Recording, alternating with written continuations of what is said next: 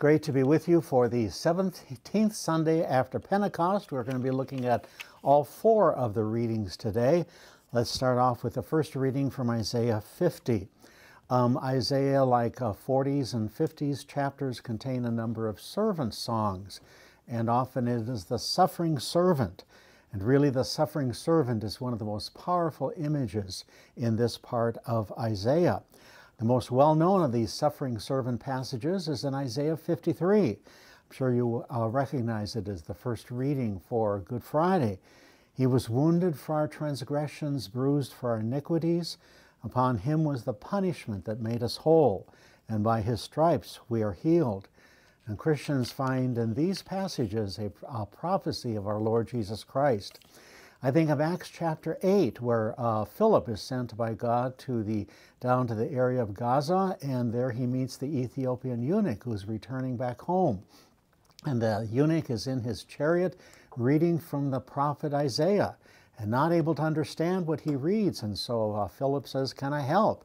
And the prophet, the eunuch says, "Is this a person talking about himself, or is he talking about someone else?" And he is then reading there from Isaiah 53. And it says that starting with the scriptures, Philip explained to the eunuch the good news about Jesus. So here's an example of how the early Christians, even going back to Philip, understood these sections as talking about our Lord Jesus Christ. Well, here in this servant psalm, the suffering servant song, the servant says, "I gave my back to those who struck me."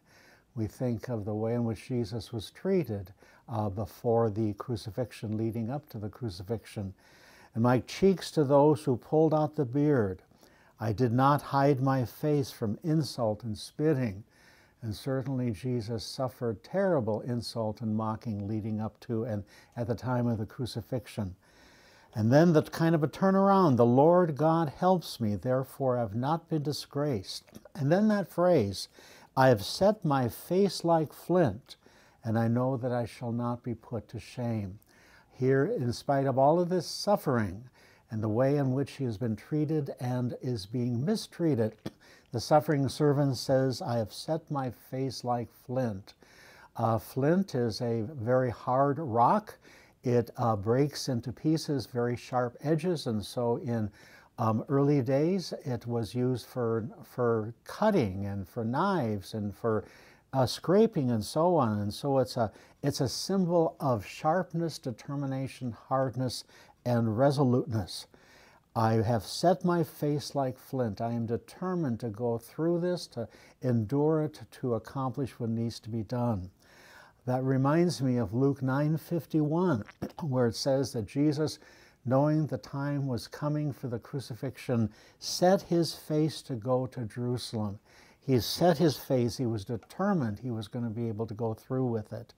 And so I ask the question, when have you set your face like flint? When have you been so resolute in your determination that you are not going to let anything deter you? When have you done that?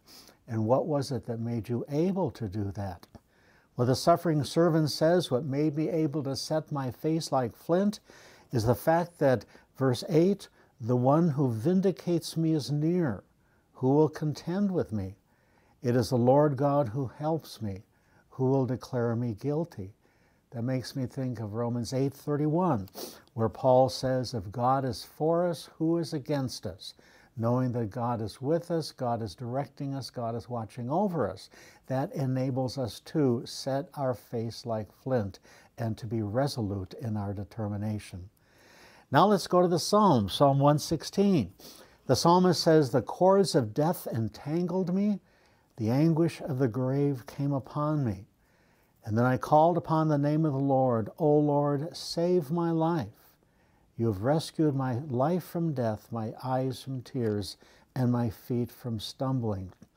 That reminds me where the psalmist says, "I am sinking down. Lord, save my life." It reminds me of Matthew 14:30, where Peter is attempting to walk on the water. He looks at the waves and instead of at Jesus and becomes afraid and begins to sink into the water. And he just cries out, three words, Lord, save me. That's all he needed to say was, Lord, save me. And I'm sure each one of us have been in a situation where the only thing that we could say and the only thing we needed to say was, Lord, save me. And Jesus reached out to him. There's a beautiful, powerful painting of this incident where it's from Peter's perspective, where it's from the perspective of being underwater. And you can look above the surface of the water, looking up, and you see Jesus up there reaching out with his hand in order to save us. Well, when have you just cried out, Lord, save me? That's all you could say, and that's really all you needed to say. When have you experienced something like that? And having experienced that, what are you going to do about it? Verse 12, what shall I return to the Lord for all his goodness to me?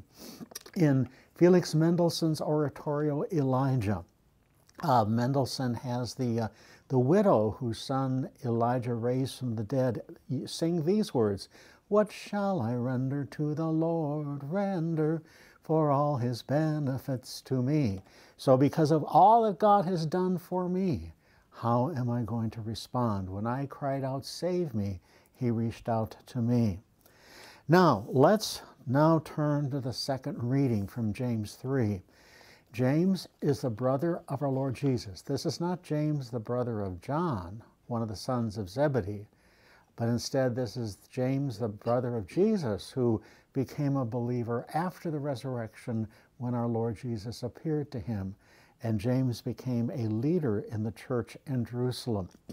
And as I just thought of this morning, with all that James is talking about, has to say about the tongue, it really makes me wonder what kinds of things are going on within the church in Jerusalem.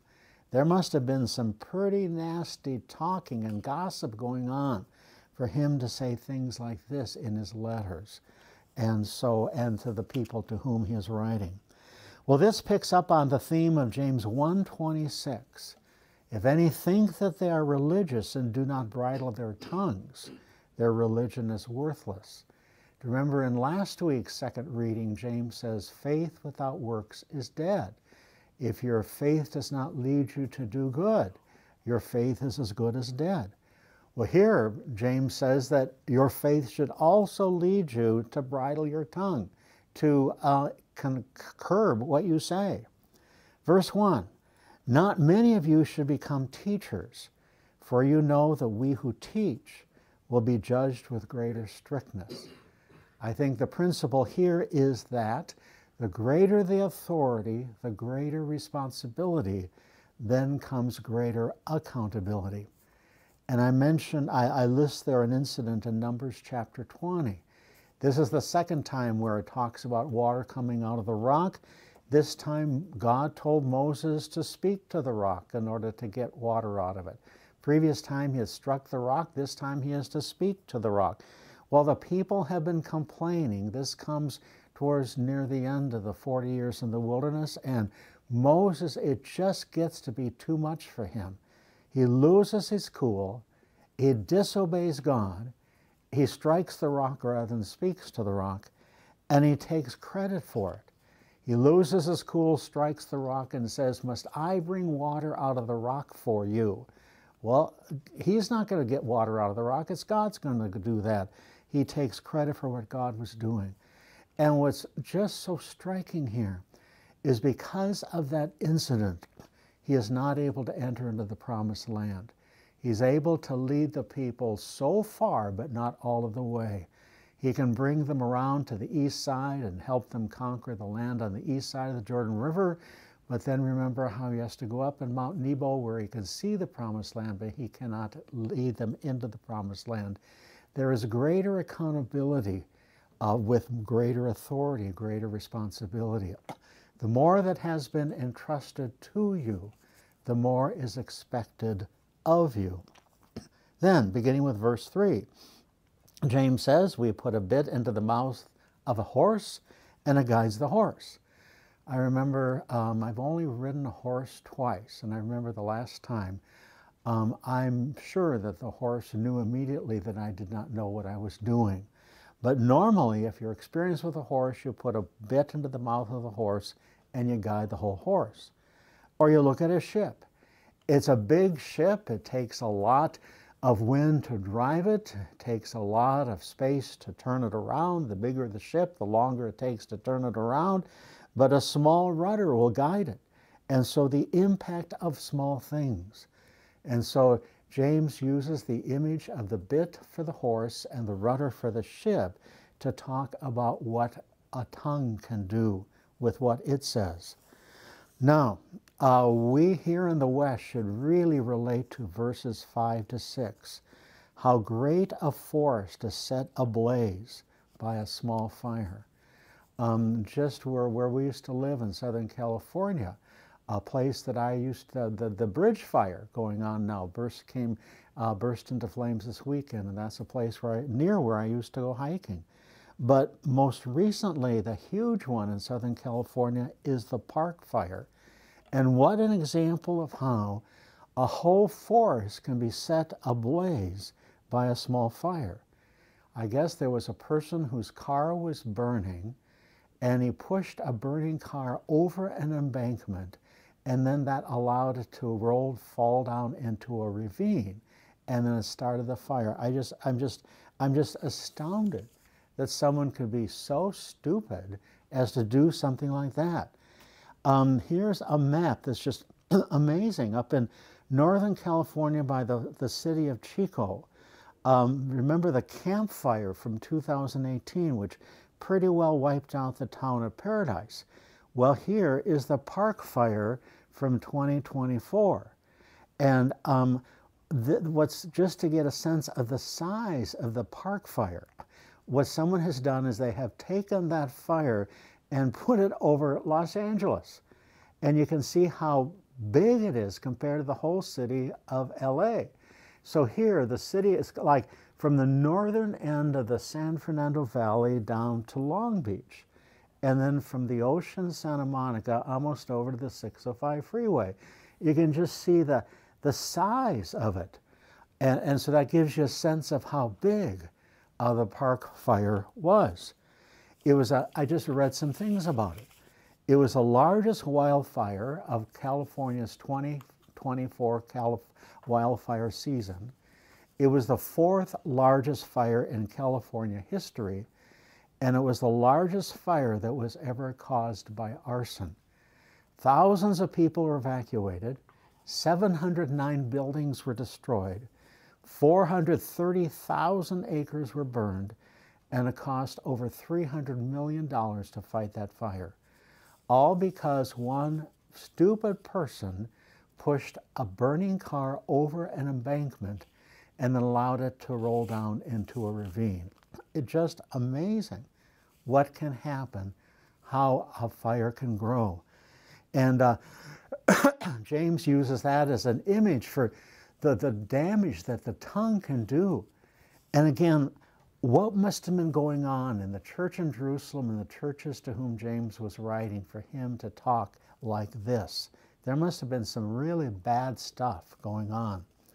James says about the tongue, it stains the whole body. It sets on fire the cycle of nature and is itself set on fire by hell. So the tongue can be set on fire by hell, and then it sets on fire everything. Every creature we can tame, but no one can tame the tongue. A restless evil full of deadly poison. With the tongue we bless God and curse people. Just amazing, his powerful description.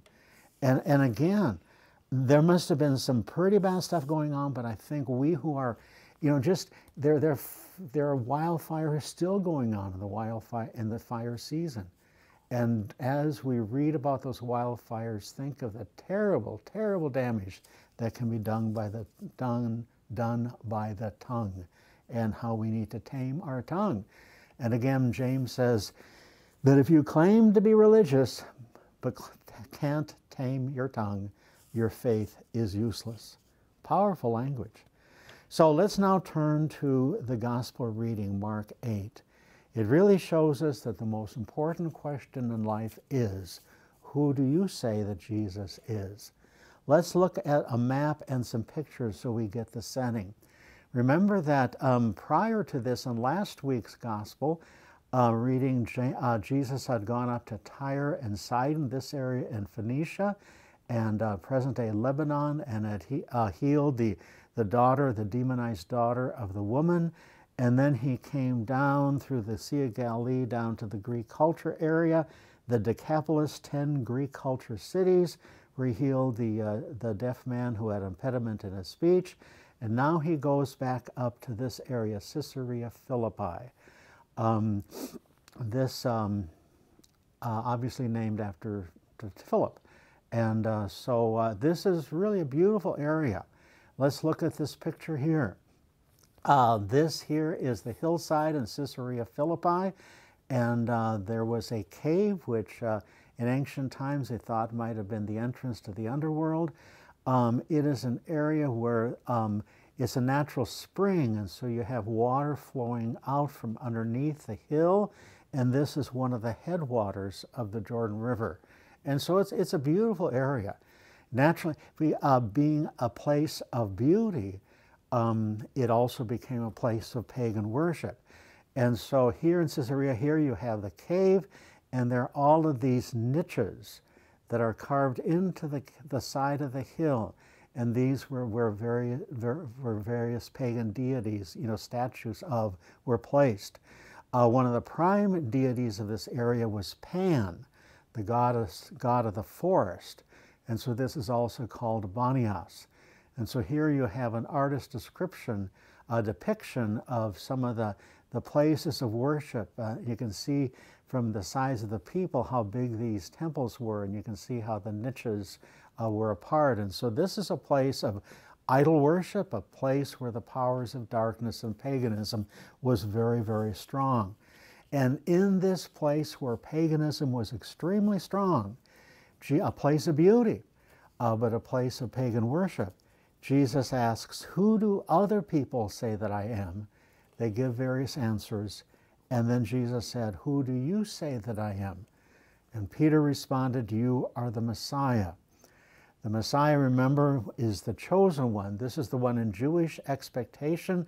The Messiah was the one chosen by God who would raise up an army and bring back the glories of David. Jesus did not want that kind of terminology for himself. And so he sternly ordered not to tell anyone, because, if we start talking that way, that's going to, start a movement that I'm just not ready for. And even on Palm Sunday, the expectation of people is that Jesus would be the conquering king. Blessed is the Son of David, the one who comes in the name of the Lord. Now, in Matthew, this is not in Mark, but in Matthew, Jesus said, "Peter, A+, great answer. Flesh and blood has not revealed this to you, but my Father in heaven. And I tell you, you are Peter, and on this rock," Greek word for rock is Petra. Jesus is telling a pun. "You are Peter, and on this Petra," like petrified forest, "I will build my church, and the gates of hell will not prevail against it." So it's interesting here in a place of pagan worship, here in a place of idolatry, here in a spiritual darkness stronghold, Jesus says the gates of hell, the forces of Satan, the powers of evil will not prevail against the church. The church is not being attacked, but instead the church is the one who is attacking. In a city, the gates are the place of greatest vulnerability. And so hell is vulnerable. Satan is vulnerable.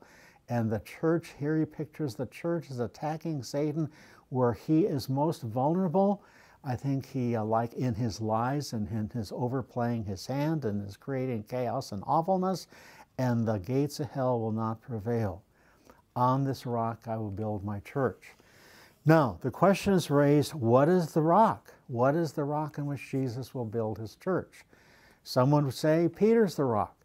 Well, the problem is that Peter crumbled the night of the crucifixion. We need something stronger than Peter to be the rock. Some say it was Peter's faith. Well, Peter's faith often faltered, like when he was sinking into the waves and said, Lord, save me. Instead, I think the rock is that statement, flesh and blood has not revealed this to you, but my Father in heaven. Is God's revelation of himself through Jesus Christ. That is the rock on which he will build his church. So things are really going great. But then, verse 31, he began to teach them that the gates of hell will not prevail, and I will build my church. But in the meantime, what's going to happen? He began to teach them that the Son of Man must undergo great suffering. His term for himself, favorite term, is Son of Man, not Messiah, and be rejected by the elders, chief priests, and scribes, and be killed, and after 3 days rise again. And he said all this quite openly. Well, Peter didn't like that, and so he took Jesus aside and said, no, that can't happen to you. And Jesus rebukes Peter and says, get behind me, Satan. And then verse 34, it says he called the crowd with his disciples. Matthew, telling this story, doesn't include he called the crowd, but there must have been others around, because in Mark he called the crowd with the disciples and said, you know, this is what's happening. This is what I'm going to go through. In the end, the gates of hell will not prevail, and I will build my church. But it's going to be tough in the meantime. So, if anyone wants to become my followers, what do they need to do? 3 things. Deny themselves, take up their cross, and follow me. Deny yourself. It doesn't say give up chocolate for Lent. You don't deny yourself something that you enjoy, you deny yourself. And that's tough because self does not like to be denied. I often see on Facebook a picture of a dog, and it says, a dog is the only thing that thinks more of you than it thinks of himself. So, I mean, denying ourselves does not come easily. We need to deny ourselves, take up our cross. The taking up my cross is not, some people say, oh, I've taken up my cross, I have taken on this burden and this concern. Well, a cross is not a burden and concern. A cross is a place of death. Die to yourself and follow Jesus. And then Jesus said, those who want to save their life will lose it, and those who lose their life for my sake, for the sake of the gospel, will save it. What will it profit you to gain the whole world and forfeit your life? In the end, it's going to be great. I will build my church. The gates of hell will not prevail. Well, what's it going to be like in the meantime? I'm going to be dying. I will rise from the dead, but Jesus is making it very clear. And if you want to follow me, you need to deny yourself, take up your cross, and follow me.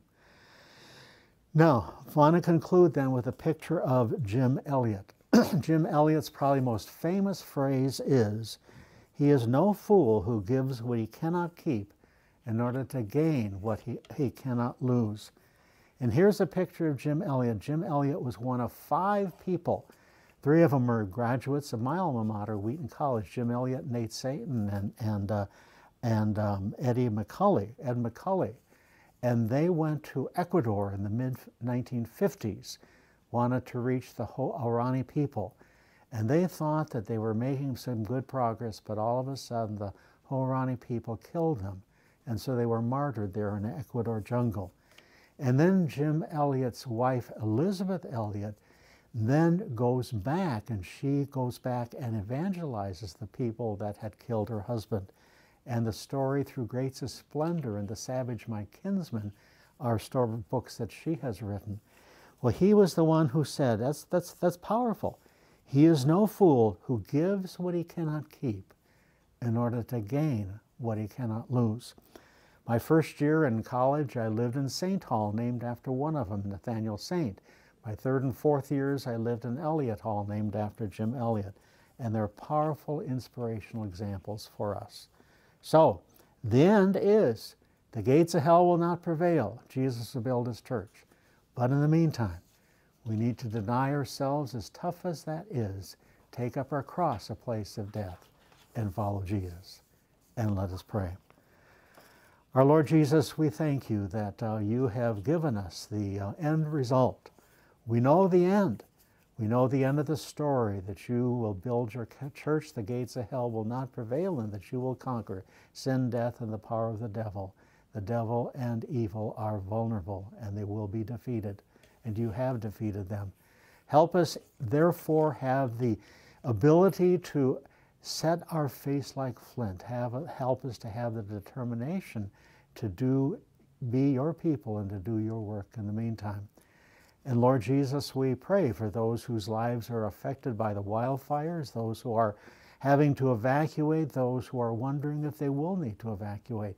We pray for the safety of the firefighters. We thank you for them, that you watch over them. And as we read about these wildfires, we pray that we will be reminded of the total damage that the tongue can do. Help us to show our faith through what we do, and help us also to show our faith through your giving us the ability to be able to tame our tongues. And in Jesus' name we pray. Amen.